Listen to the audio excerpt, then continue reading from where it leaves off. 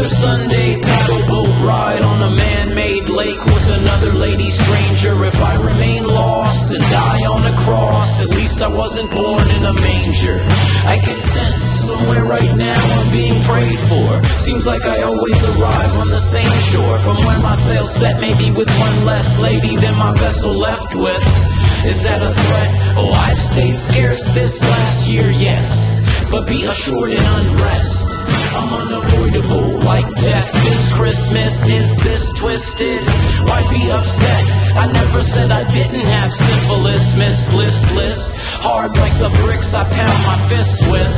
I mean, she's hard like the bricks that I pound with my fists.